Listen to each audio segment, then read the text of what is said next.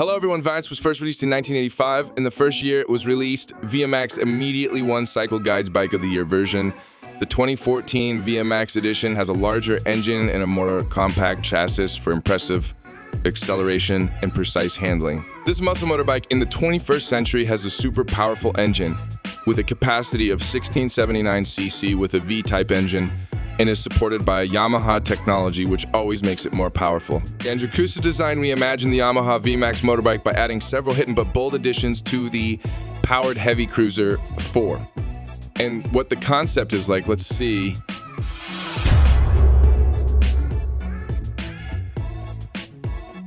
The stock Yamaha VMAX is already an impressive looking machine that has plenty of power to flex when hitting the open road. While most people would be satisfied with a stock machine, Jakusa Designs thought otherwise and have created a VMAX that is sharper, lower, darker, and better overall. Jakusa Designs render features a solid flat disc remain black, of course, which gives the VMAX a bold, militant feel. A pair of solid rim with a bikini bottom fairing and what was once militant and bold melts into the lines of the bike's bodywork.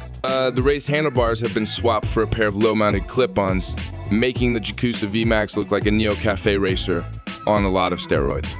The upper bodywork from head to tail has received the full MT10 treatment, and the new recycled headlight and tail assemblies create a sharper aesthetic emphasized by the matte black and dark gray color scheme.